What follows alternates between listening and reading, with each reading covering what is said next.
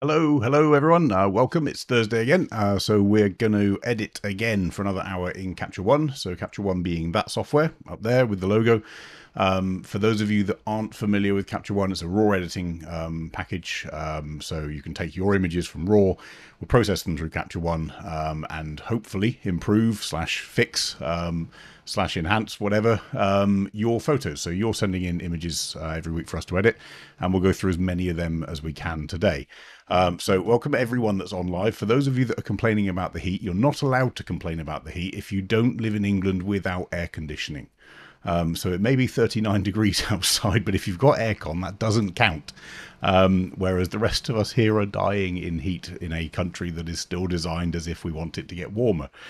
Anyway, so welcome everyone that's online. For those of you that aren't and are playing catch up later on, we're going to be editing in version 21 of Capture One. So the current release, we say this each time, but the current release is version 21.2. If you go to the About screen in your Capture One, you're going to find that that's actually called 14.2.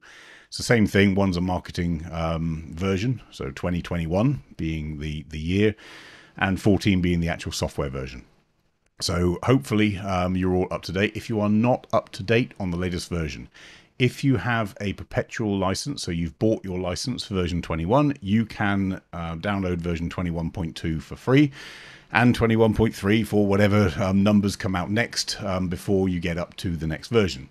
If you're on a subscription, you can go into your account on capture1.com and download the latest version at any time, no problem. If you bought a previous license and did not subscribe, so you're on version 20, or before that it was version 12 and 11 and 10 and so on, and you want to follow along with the exact tools we're using here, you've got to look at an upgrade. So if you go onto your account again, capture1.com, you will find the options that are available to you to either switch to subscription, some people like that, some people don't, or to pay to upgrade to the latest version. Either way, if you're using version 20 or 21, either one of those two, you'll be able to follow along with most of the stuff we're doing today. Older than that, you might struggle, certainly with some of the tools that we're using. So with that all said, that's all the intro stuff done, I think. Please make sure that you are commenting and I guess heckling. Heckle away as we go, because what we're going to be going through is my version of what I would do with the images that you've sent in. That's not necessarily the same as your version, or if you see something that I've missed, or you think actually we could try something different, by all means suggest it, put it in the comments box. There's a little delay between you typing something, me seeing it, and me being able to respond to it because of the way that the wonderful internet works with streaming. But hopefully we can make this as interactive as possible. Otherwise it gets a bit dull because I'm just ranting at people with their pictures. So let's get started. Let's start off with Roland's shot. So Roland sent this shot of a heron in, and I'm actually going to start off on a bit of a downer with everyone, because Roland's challenge with this shot, and just if I do a before and after, so press Y on the keyboard in Capture One, you can see the before and after. You can choose to do it full screen by holding down up here and choosing which version you want, or the default being the split bar, which we can obviously move left and right and see the raw, or as close to raw out of camera that was there, through to the edited version that Roland sent in. And it's really handy when you guys send in an EIP, you're able to show me the edits that you've already done, because I can see all these layers and everything that are in your edits, rather than just looking at the raw. Of course, send in the raw and we can edit away, but it's useful to see where you came at. So in this shot, Roland's concern was the heron doesn't stand out enough from the background. And if I look at the before, it's probably more obscure. After, it's certainly less confused with the background. It's certainly improved, but whether or not we can get it any better, I guess, is the challenge with this. And this is where we start on the downer, which is, I suspect, maybe I'm wrong, but I suspect we have, and I include me in this, got all too complacent and reliant on expecting quick fixes with masks. When I look at Roland, I'm sorry, I'm going to pick on your picture. I'm not picking on you. It's actually because I've seen this on numerous different images that have been sent in over the last probably 6 months. When I look at the layers, I'm going to press M on my keyboard so I can display the mask that Roland has put in. And that mask shows me we've got some darkening on here, so almost half a stop of exposure darkened around the heron. We've got a vignette as well around the heron with even more darkening, but we don't have this extra layer. And let me just show you. This is Roland's actual edit, and this is the version that I've had to play with before, and I'll show you why in a second.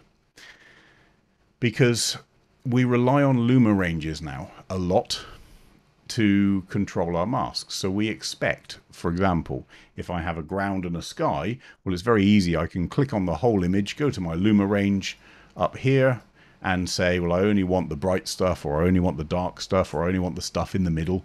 And that's a very easy way of separating out two objects in an image. So we stick with that, and we use Luma range a lot now for sure. We can also use things like a color range. So in my color editor, I can select, let's go to advanced in here to create a new layer. I could maybe select this color on the bird and say, well, actually, let's just view only that range. So everything else goes black and white. And I only want that slice of color. I don't want any green stuff. And I could, from that color range in here, create a mask layer from that selection of color. But as you can see in this shot, I can't choose a color range because the heron is the same color in some places as the background. I can't choose a Luma range because, let's just get rid of this color range here, so my whole area is masked. Luma range, well, let's try and isolate the heron, and all of a sudden I'm either missing parts of the heron or I'm getting all the background. So I can't use a Luma range either. So what we then do is, as has been done on here, we use a standard radial filter, so a gradient, and we'll paint a bit around the bird. If I go back to previous versions of Capture One, we didn't do this. We drew a mask. And we had things like auto mask, which help. So the auto mask will help around an edge and we can refine it. We've got refine edge or refine mask, which also helps. But we kind of don't want to spend the time doing that anymore. And I think we need to get back to it. So there may be improvements in masking that happens over the in the future that we can see. But in terms of the core fundamentals of being able to select an object, if that object is very different to the background, be it through color or be it through luminosity, it's easy. We've got tools in Luma range and the color tool to be able to isolate those objects. But if it's not, guess what you got to do? You got to start drawing.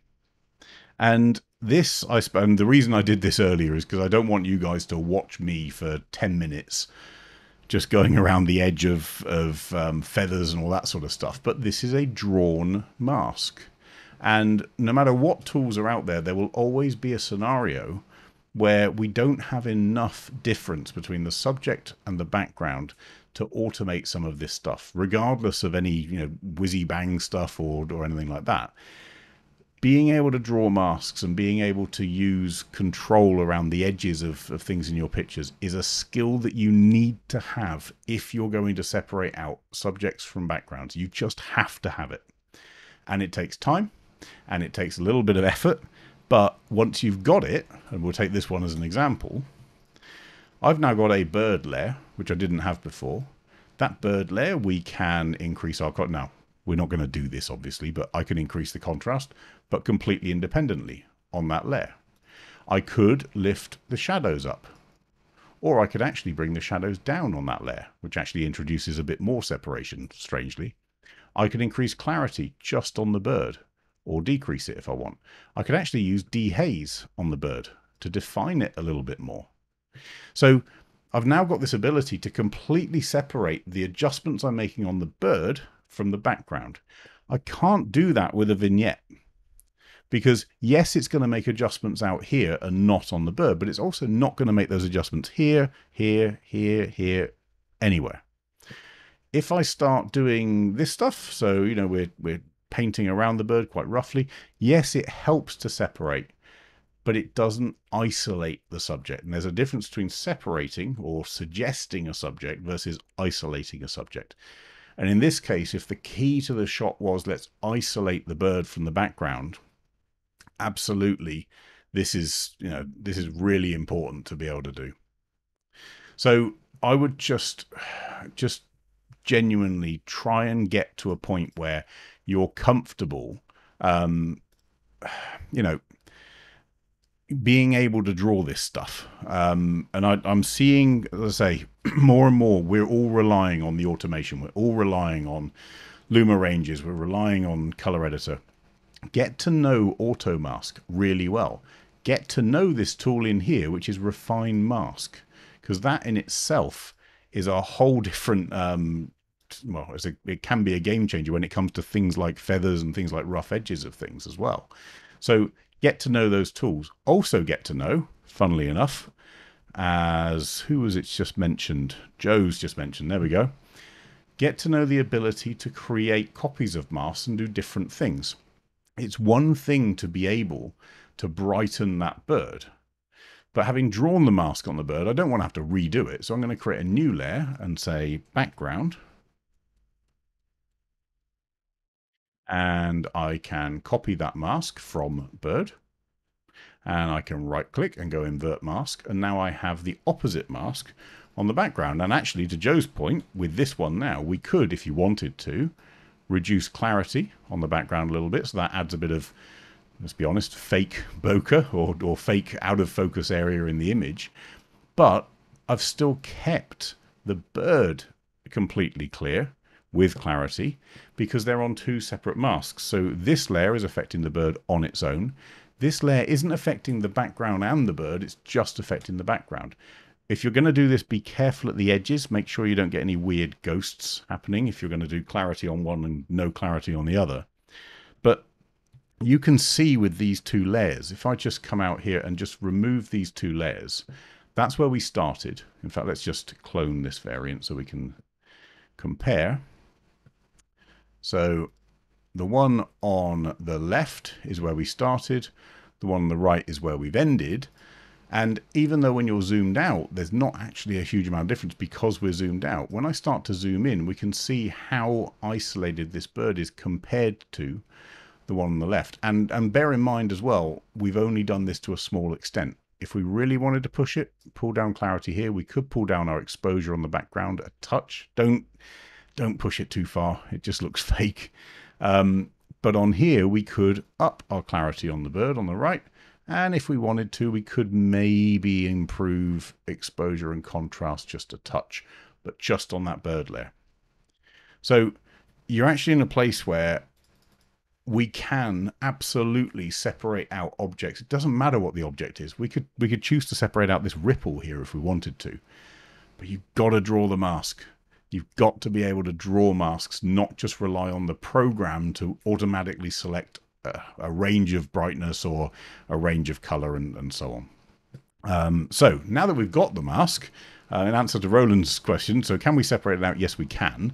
We can do a few other things actually in this. I'm actually going to reduce the vignette on that background that was placed in because I don't need it now because I've got the detailed background mask, and I can also reduce some of this desaturation on the background here and rely on my actual background layer.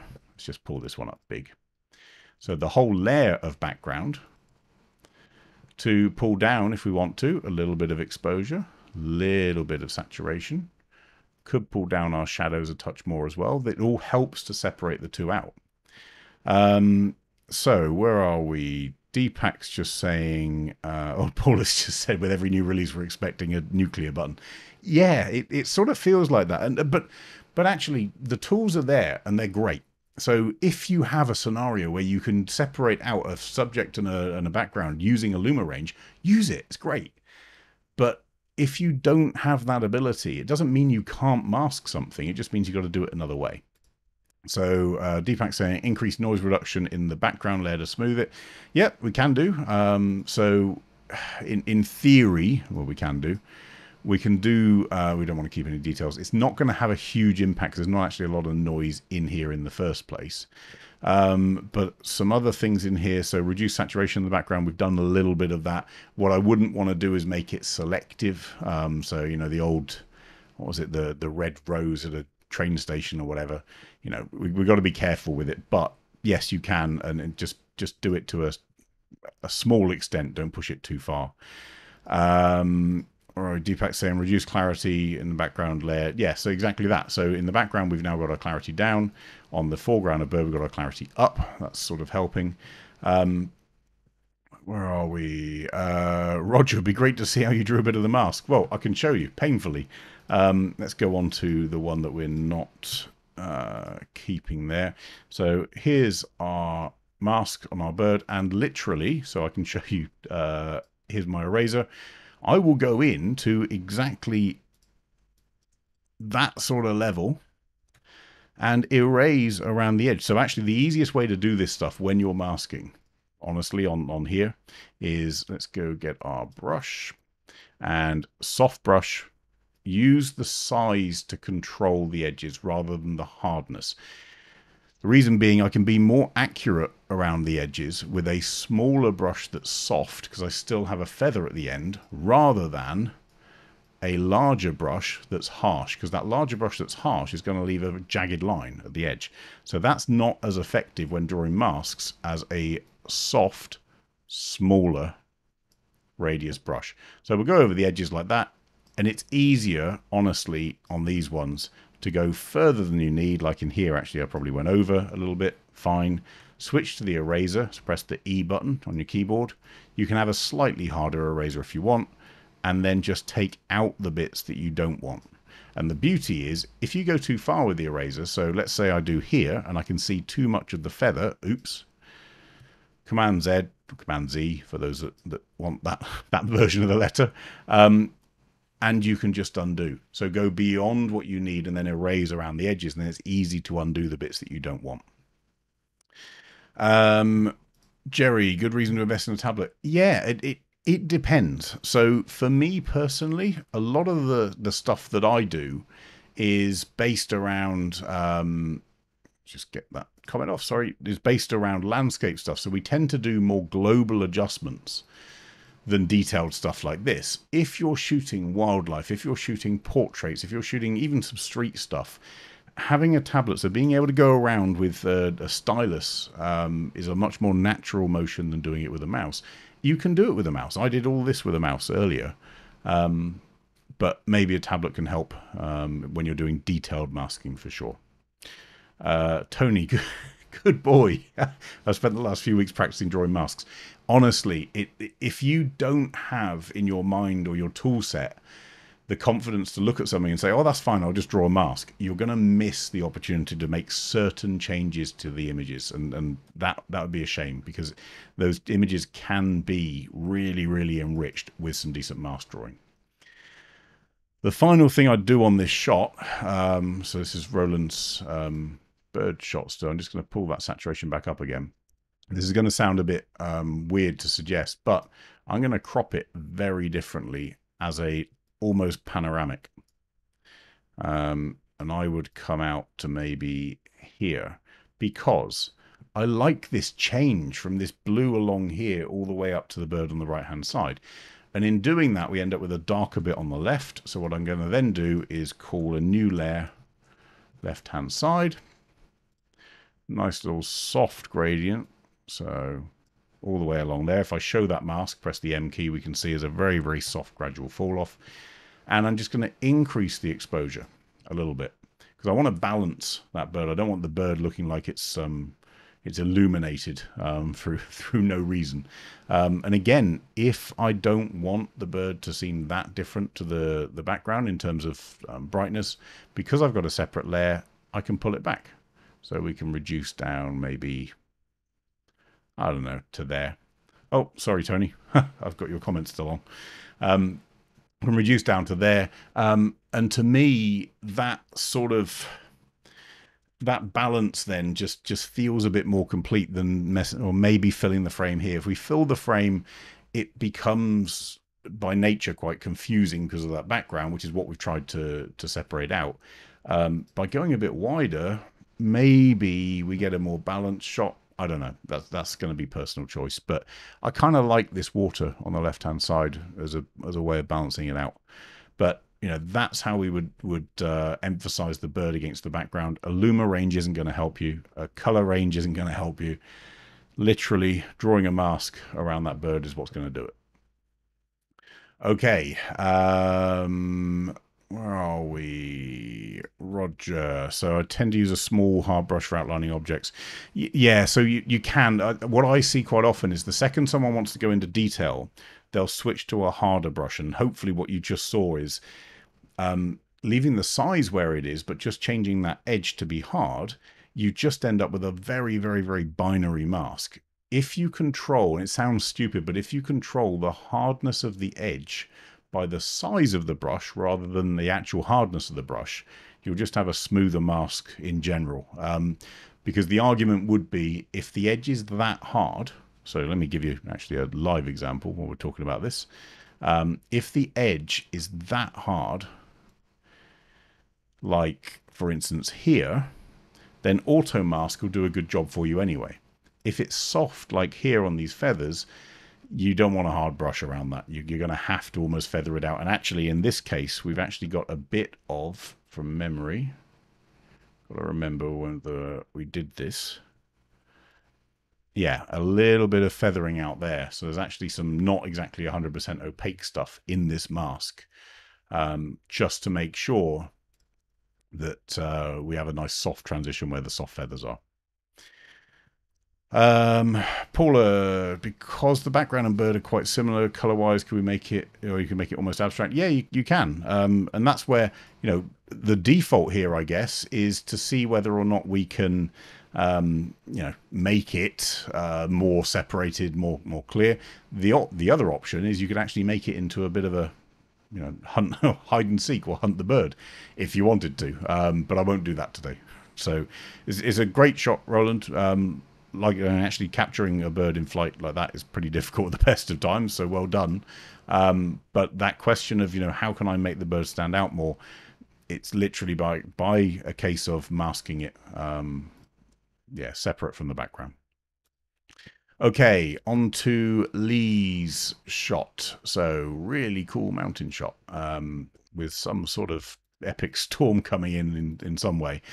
So in this shot here, I mean, the tweaks that have been done by Lee so far, they're relatively minor, which is good. You know, there's nothing major to change with the original image here. I mean, that's pretty much what I'd expect to see during a storm. So the question is whether or not you just leave it as that, or whether you can, I guess, push it or enhance it a little bit more. So I think in general terms, the closer we can get to out of camera in general, the better. We would hopefully all sign up to that premise. Certainly when we're trying to enhance something, we might want to focus on a feature of the picture, which, you know, the light just needs a bit more enrichment, or we want to get more detail out of some of the shadows or something. And that's possibly what we'll do here. But the goal here has to be to keep it as close to what we saw out of the camera as possible. So in the edits already, we've got some clarity loaded in. So all reasonable amounts, normal amount of clarity, decent amount of structure. Remember, so there's one of the pro tips that we have, the videos that are sort of 15 minutes or so long, will cover in there. So if you search on this channel, you will find clarity and structure and sharpening all described. Think of it in terms of clarity affecting the effective contrast as a micro contrast adjustment, and sharpness of areas and their edges, so the boundaries between two different edges. Structure being more detailed. So if you think about, clarity would define a tree, structure would define the leaves, so the detail, the textures, the edges and all that sort of stuff. And then sharpening, the main sharpening tool here, you've got a lot more control over. But ultimately, with sharpening, you can get down to, let's call it the veins on the leaves. So it's about levels almost of sharpening. So you go from areas and making them pop, so with contrast, which is clarity, edges and textures, making them sharper, which is structure, and then sharpening, which gives you a variety. But typically, we use that for tinier or smaller sharpening amounts. So structure in this case is giving us a little bit of detail in these trees, but not a lot. There's not a lot been added on here. Just if I go without and with, we get a little bit of sharpening, but not too much. We do hit a limit. So For example, this is a shot on a GFX 50, so 50 megapixel camera. You're not going to see leaves at this level on a 50 megapixel camera. You need to be at 100 plus in order to see the individual detail on the leaves at this focal length at that distance. So when you push structure in this case too far, let's go up, maybe up to there. Right, we're not enhancing this picture at this point. We're just adding lines onto it. We're creating stuff that wasn't there. So there's without, and there's with. This isn't finding the leaves and the trees. This is just looking for any sort of edge and whacking in a bit of brightness and a bit of darkness to make it look sharper. So be careful not to try and get more than the camera saw by using structure. It tends to be a thing that people try sometimes of, what can I get out of this picture by sliding up structure and increasing sharpness. So we'll try and avoid that. But what I would be tempted to do in here is to get some more enrichment out of this forest. And the way we're going to do it actually is with dehaze. So there's already some dehaze loaded in onto this shot already by Lee. And we can actually add a new layer. So foreground dehaze. Big brush, really soft. So we've got a nice soft edge on it. And I'm just going to paint in all of this foreground stuff. Turn off my auto mask. Otherwise, it's going to try and work out where the mountains are. I don't have to follow the line of the mountains. Depends on what we want to really bring out. But I'm going to choose a dehaze shadow tone now of maybe this sort of mid-green here. And I'm going to pull up our dehaze into there. Maybe I want to go a little bit darker to get more detail out. So all that layer is doing is effectively creating an area of, I guess, more vivid or deeper vegetation in this case. We can pull it up a little bit more actually in this case. Now that's having an effect that's not great down here at the bottom because it's actually pushing it to be too dark in my view. So all we're going to do is with our eraser, nice soft eraser again, quite a big brush, pull down my opacity. And I just want to show you, so by doing it once with a lower opacity, that gets me one layer of less. Click again, second layer of less. And all that's doing in the foreground is just releasing some of that darkness in the foreground. So all of my dehaze is now happening here in the middle of those mountains. So it's stronger here, less so down here, and none obviously up the top. But then we go from there to there, and it just looks a bit more, it's the wrong word I guess for a photograph, but gloomy in the foreground. But with that same layer, we can then actually pull up a little bit of shadow, gets a bit more light in there. And we could pull up a little bit of saturation as well. Don't push this too far. If you push it too far, it's going to be pretty horrid. Contrast, be careful with. This is a great effect for a storm, but remember that contrast tool and what it's doing. It's going to take the midpoint of our histogram and it's going to darken down shadows, lighten up highlights. Well, as I move my mouse over this picture, let's look down here, look at where this sits. It's in the very much left-hand side, so we use the orange bar on our histogram to show us where things are. So up here, we've got things that the contrast tool will make lighter. Here, just about it's going to make lighter.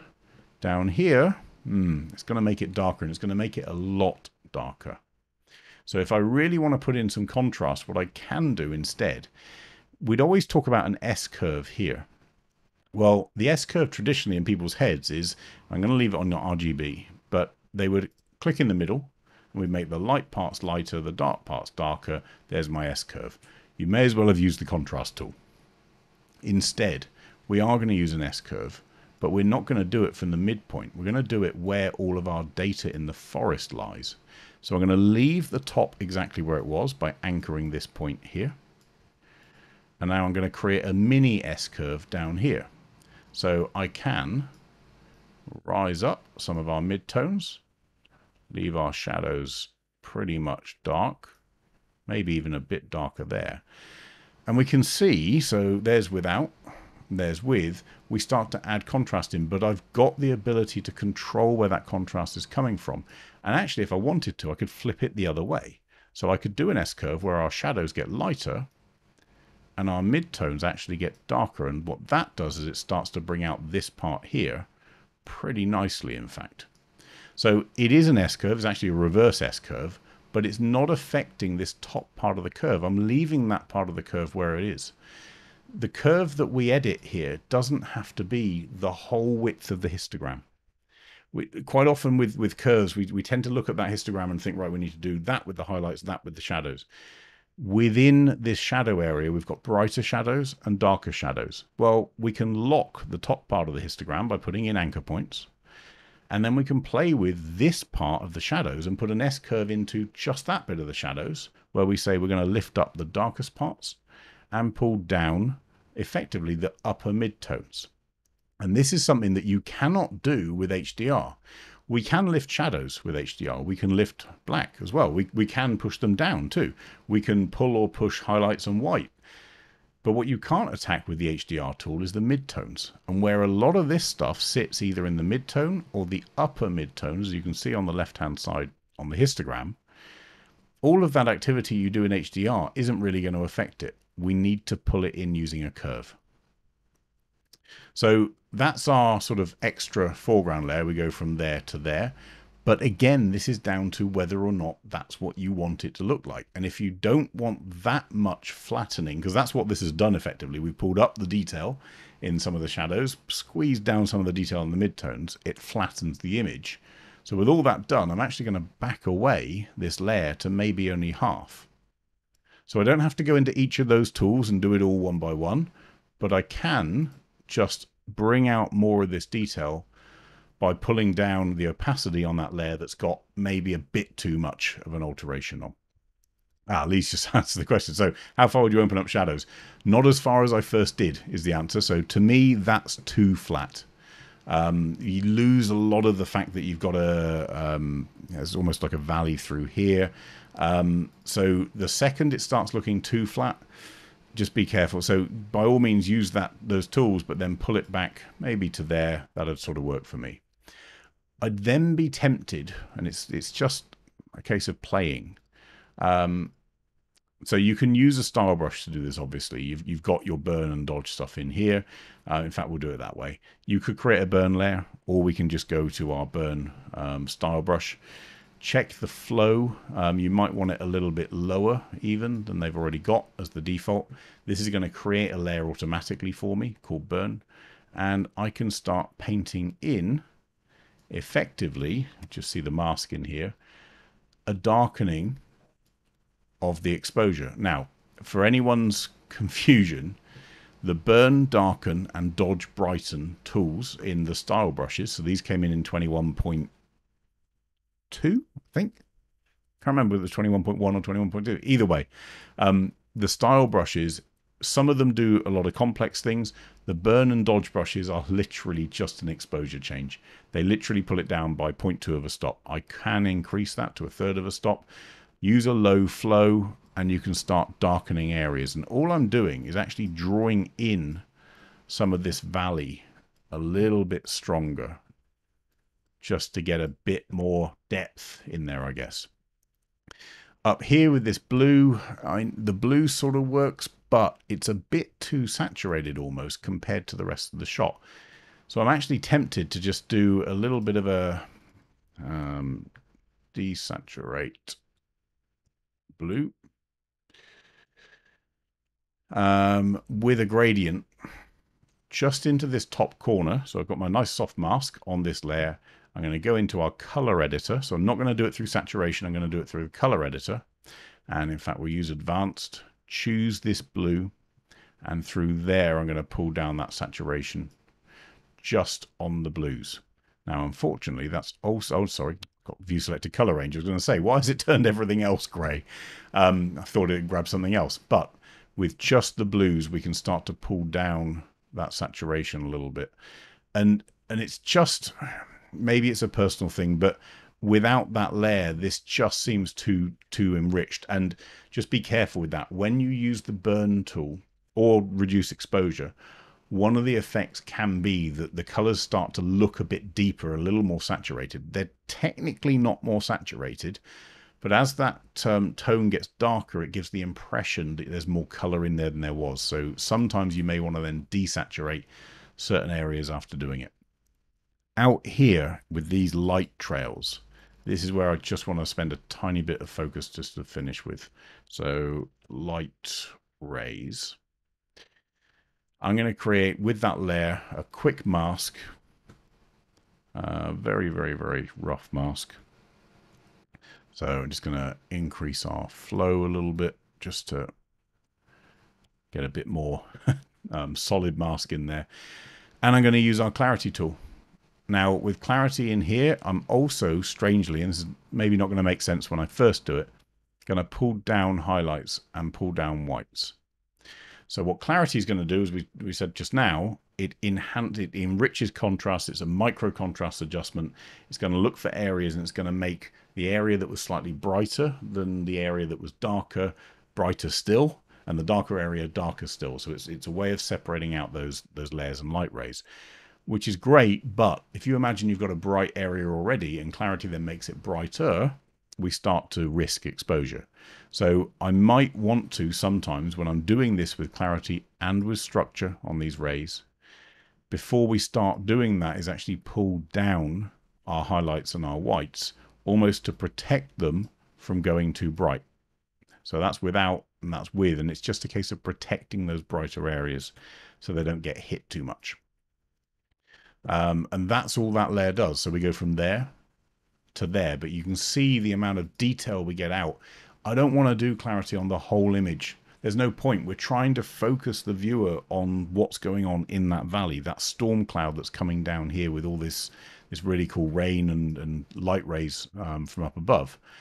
If I do this on the whole image, I don't separate out the subject again. I'm now just I'm making everything crisp and harsh and so on. So separating out the light rays is one way of doing that. So we go from here, and again, remember the first thing I said, we want to make as few adjustments as we can to the out of camera look. But we go from there to there, and if we don't like the level that this has been done to, because these are all on separate layers, we can pull back some opacity. So looking at this, that burn, I want to pull back maybe about a third. The blue desaturation is fine. The light rays I'm happy with. The foreground dehaze we already pulled back to around 50%. So we go from there to there.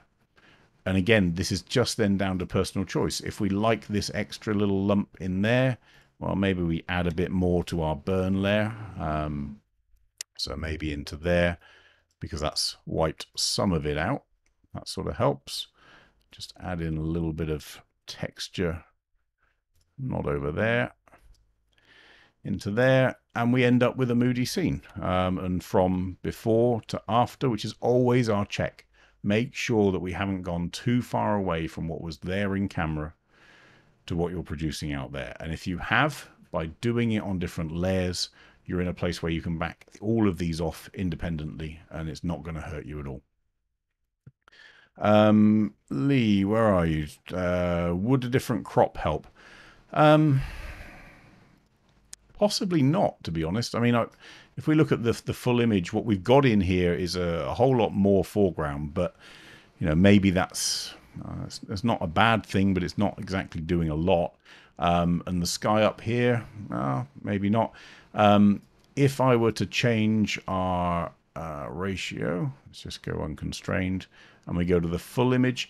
Personally, I like the full image. This one, the letterbox view, maybe is a bit tight. We don't get quite the amount of context from the sky up above. Remember that on some of our layers, like the burn layer, we only drew over certain parts of it. So if you're now going to expand the crop, just make sure that we've also increased some of the areas that we burned in. Otherwise, that's not going to make sense. Let's just make sure we're over here. That's good. So that's our wider crop out here. Maybe we go to a, what was your first crop of 2x1 maybe? So maybe a 3x2. That sort of works quite nicely to my eye. You know, maybe that's just got a bit more context of these clouds. I might want to reduce this darkening on the left-hand side here. So Just pull our flow down, nice soft brush, and just reduce that there so we don't have a random dark spot. But overall, you know, that sort of works. Finally, if you really want to worry about the contrast in this, what should we call it? Overall adjustments. So if we really want to make sure the contrast is popping on it, we can, of course, pull a little bit of levels work in to there. So that just makes it pop a little bit more. Don't be tempted to use too much clarity. We've already got 2 layers with clarity on. If we add some more, that's going to make it a little bit over the top. But yeah, maybe from here it feels a bit enclosed. So now you look at the wider version, this one here. It's got a lot more context, I guess, than this one that feels a bit enclosed. But I don't have a problem with that crop. I think it works just as well. What you could do, if you depends on your view on vignettes, but using a bit of natural vignette that's based on the crop maybe helps. Again, it's more and more, again, pushing the viewer up this valley into this storm up here. Maybe that works. But yeah, certainly going from there to there, we're in a much more enriched place, let's call it that, out in the distance. And the foreground is a lot more detailed. But again, all of this has been done on layers, so we can decide how much later we really want to really want to include in that shot, and just back them away if you don't like them. Really simple. Okay, so let's go on to Michael's shot. I think we ended up here last week. So Michael's note came in very triumphantly, pointing out, and quite rightly, that we haven't used clarity on this one. We haven't overdone clarity. We've used dehaze instead. But the question was, you know, is it okay? Has it been overdone or whatever? And my gut feel is to say, yeah, absolutely, this is overdone. And to be honest, sometimes we have to look at the raw to work out whether it has been overdone. This one I don't need to, but if I do look at the raw, so press the Y key or go to before and after up here, there's our original. Here's our finished, and this is with all the adjustments, and there's some weird stuff going on. So it's not a case of I guess visually, you know, if this is the look that we wanted, there's a certain sort of Kodak film look about this stuff. When films, you could buy films that were very high contrast, very enriched in colors, and it's not far off of this. But there's some strange stuff going on, and I'll show you the warning signs of when something's overdone. So first off, let's look at the detail here. I'm seeing all of these, you know, real digital artifacts here. So these pixels, and you know, we're being very unfair. We're going into 600%, but I'm seeing what was a relatively smooth line over this guy here and the jacket and whatever else to be very, very digital. So we're seeing, you know, noise where there wasn't noise. It was just a shadow here. All of a sudden we're introducing these colors. We're seeing these dark lines, light lines, or halos as we call them. So those are very big telltale signs that something's been either over sharpened or over HDR'd. We're seeing these very binary pixels here for the highlights and so on. So that's first one for me. Second one is look down here at these trees. So we go from here, where this is a natural, it's just in haze. It's ironically the dehaze tool here, but it's in haze. So that's given it a color cast of this sort of bluey color. But here in the finished version, the shadows still have the color cast in the blues. And it's from memory, there's a little bit here of shadow lifting up to greens. So that doesn't quite make sense in my head, but you know, maybe it's gone a bit more to the green area. But if I were to pull this back down, we're back into more blue, I guess. But overall, regardless of what I do with that pull down, we're still in a place where this seems unnatural. It's an unnatural color for those trees, especially compared to these ones out here, if you see what I mean. And I think from memory, yeah, these trees out here have got a mask on them that corrects for that. These trees don't. So that's another one we've got to be careful of. Next up, out here, look at all this noise we've introduced. So there was the original shot. There's a bit of noise in there for sure, but it's nowhere near this level here. And it's not just noise, it's also digital artifacts. So it's those patterns that we see. It's the little squiggly stuff that doesn't really make sense when you see it appearing here. Sorry, here, bearing in mind the original didn't have that stuff in. So from my view, it's just too much of it. That's the problem. So the individual steps, you know, using dehaze, not a bad idea at all. On the background, it's at 100, which is pretty punchy. But it's not a bad idea to use dehaze on this shot. It's just, you know, is that the right thing to do? Not so sure. I'm just going to come back to this one in a second because that was one I was playing with before. So let's have a look at, going back to what I said previously. So if we go back to Lee's one, my point was we can always step back in everything because they've been done on layers. Well, the same happens with Michael's. We can just step back on some of these adjustments. So with our sky here, the sky has been added to. It's got a little bit of blue up there from the greeny color here. We'll leave that in. The trees here, which has a Luma range added to it, which is the other fun one. So if I go to show our grayscale mask, we can see this Luma range has been used to try and get to the trees and exclude the other stuff. Going back to what I said earlier, forget it. Let's get rid of that Luma range. So if we're going to make that adjustment to all of that distance out here, we're not going to exclude parts of the Luma range, because by excluding this bit up here, and you can see where it was originally in there. So this was the painting originally, and we've used the Luma range to exclude the sky. But you've also, as a result of excluding that, excluded here, excluded here, excluded here, because it's not, Luma range has no idea of shape. It doesn't know that that's a tree, that that's the horizon. It doesn't know a line or anything like that. It's just looking for brightness values. And if this value up here matches anywhere close to these values down here, you're going to exclude it without intending to. So I'm going to go back to our mask, go to my paintbrush. Ooh, a little bit big now for this one. And in fact, I'm going to go to our eraser. Probably a soft erase, relatively small. And I'm just going to turn off my before and after. Just go along here. Don't worry about that horizon not being perfectly right. Remember, as things go out into the horizon, they start to lose contrast. So if anything, what I'm actually going to do is start to soften out this mask by erasing parts of it. So using a low opacity mask, just clicking and clicking, so that the mask fades off as it gets further and further into the horizon, because that would make sense. I'm then going to use that same mask with a brush, soft brush, to fill all of this foreground.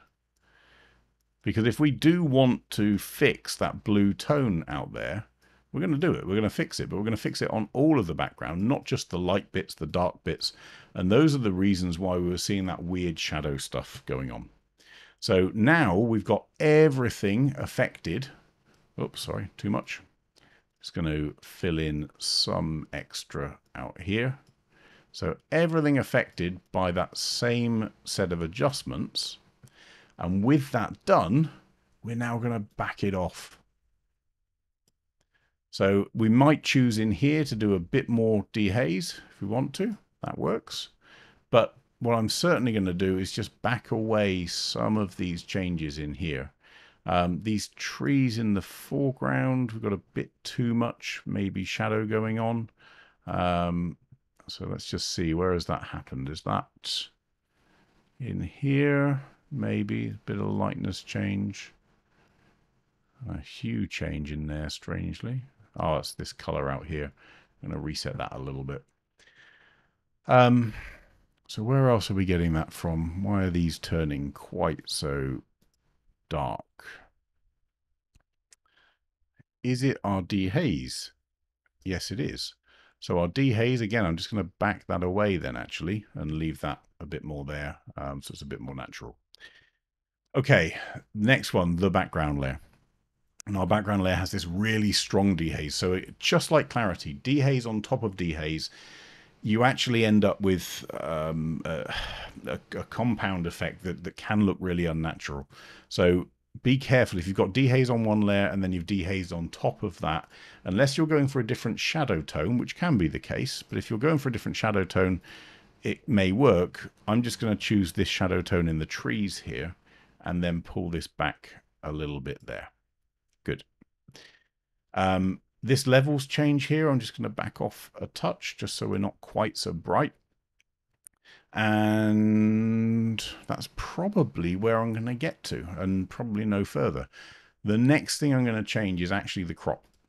So let me just go into here. I'm going to go to my crop, make sure we're set to 2x3, which we are. And I'm going to go wider. If we're trying to show that this is an amazing view, let's show the view. Let's show the context of the view and the fact that these people are looking at that view. And this crop here will give us a nice sort of banding. So you've got the rich bit in the front, the background going off into the distance, out into the haze, and then a bit of the blue sky. That's a nicer, in my eye, sort of view or viewpoint out. It gives us the impression that we could be stood there as well, looking out over that same view. Now the only thing that remains is this disparity between this color here and this color down here. So all I'm going to do is just put in a gradient layer, a new gradient layer. It may actually be, oh no, I don't need to do that, because I think that's part of our, yes, our grading in here. So I'm going to shift this grading to be a little more green, a little. We can change, obviously, our saturation in here. So a little less saturated, a little darker. And maybe, yeah, we still will. So I'm going to create a new foreground layer with a very, very soft gradient up to here. And I'm going to pick on our color. So I just wonder whether there was a... So the greens in the background have been altered. I thought that might be the case. There we go. So let's just lower the saturation on there. I don't need that foreground layer, as it turns out. I'm just going to lower some of these bits, lower that, and stop the greens being quite so yellow. And I know the temptation in this, which is we don't like this blue out here. If you don't like that, then by all means, add a new gradient. Blue reduction. Whoops. I'm going to start it here because that's where I want 100% to apply, and stop it down here. And with that, what I can do, well, actually, let's start. Let's use the dehaze for a start. And we can just use that a little bit, but just be so careful with it. But more importantly, I'm going to go onto my blue color editor, and I'm just going to bring down the darkness of it. And I could, if I want to, bring down saturation by a touch into there.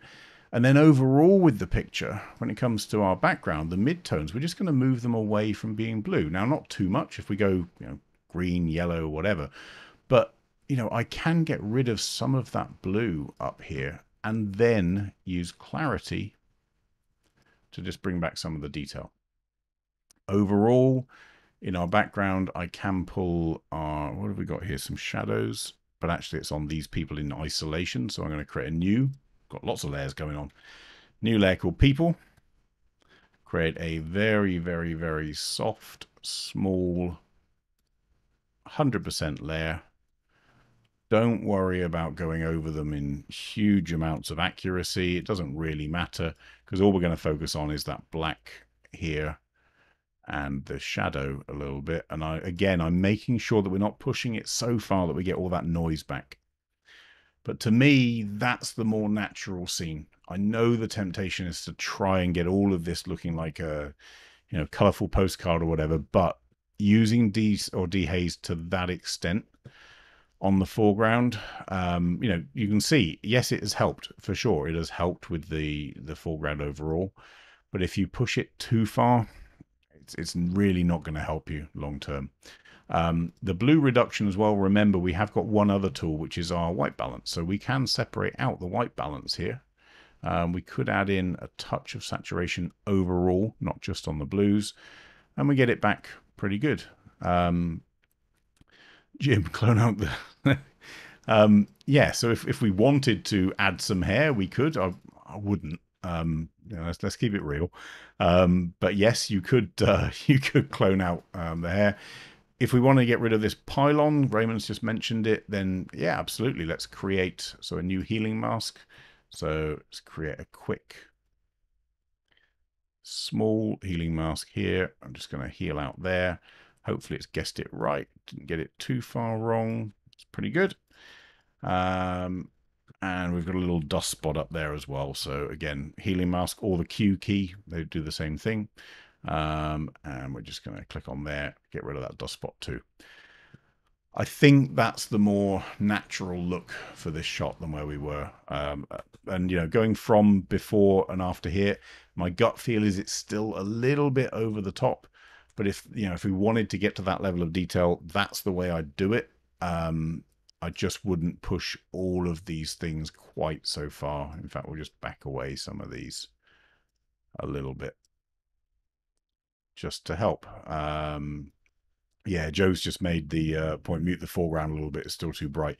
Yeah, it's that saturation, I think, in the foreground. Let's just pull back this here and reduce our contrast a little bit. Maybe even produce a lower exposure. Maybe that helps us a bit. What we can't really, it doesn't make sense that you've got something so vivid and then it sort of fades off so quickly into the background.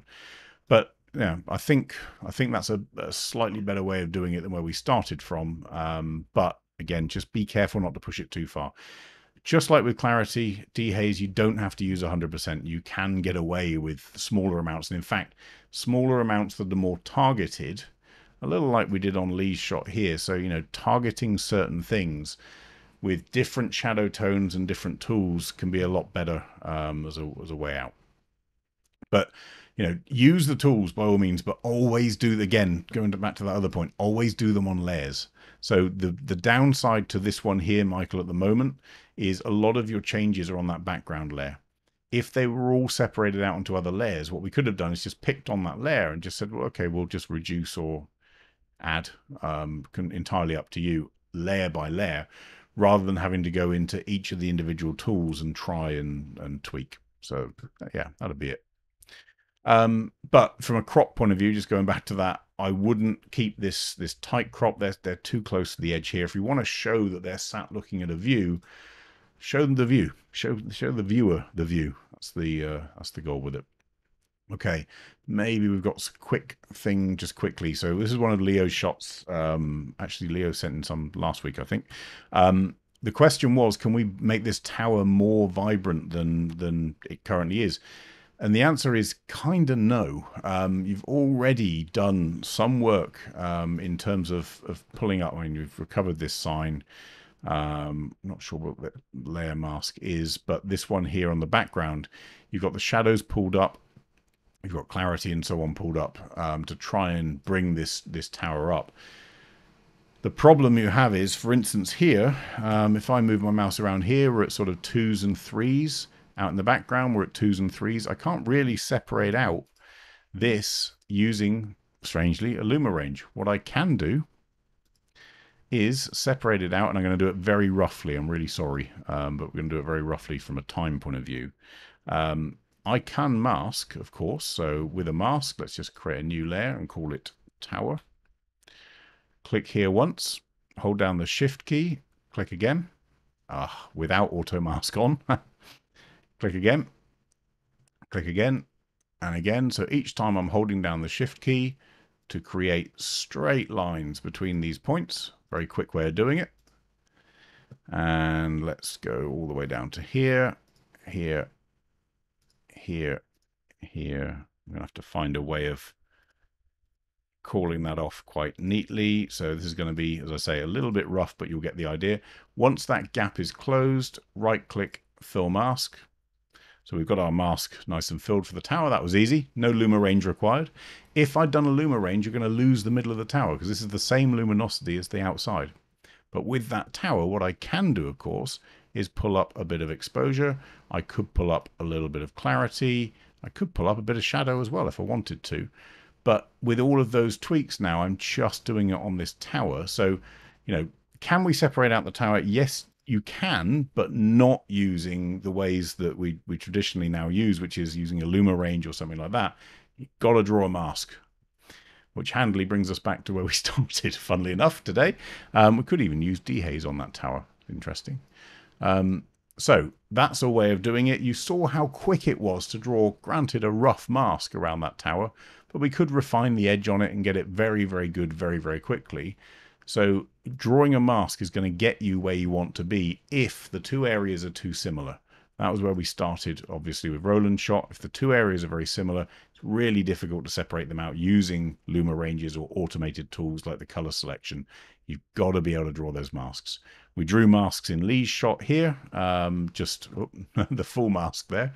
But in terms of those light rays and in terms of the burning around here and the foreground dehaze. So again, all about masking. You've got to be able to control those masks. Michael's shot here, use those layers to back away some of those changes. If you see those things that I showed you earlier, we've gone too far. So if you see those artifacts, just step back. Yeah, and there we go. So that's our lot today. Hopefully that all made sense for those people that have sent images in. For those of you that haven't, or we wanted to discuss any of these things further on, go into that Facebook group. So the group is open for anyone to join in. It just needs approval, so it can take a little bit for you to be okayed, as it were. It's just to stop spam stuff more than anything. But do keep sending your pictures in. Obviously, that tool hasn't changed, so it's still paulreeferlive.wetransfer.com. Please include your name when you send in a picture. Without your name, we can't edit it. We need to know who you are when you send a picture in. By all means, send in your adjustments. As you've seen today, they're really helpful because we can see what you've done and where things are going in terms of the direction of the photograph. There is no session next week, one thing. So next week there is a bit of a gap. We will see you in 2 weeks' time, so on the 29th of July, for the next one of these sessions. Hopefully you can all make it. If not, then catch up later on. But in the meantime, this is how to get hold of me, us, everyone, and we'll see you in a couple of weeks. Cheers, everyone. Bye-bye.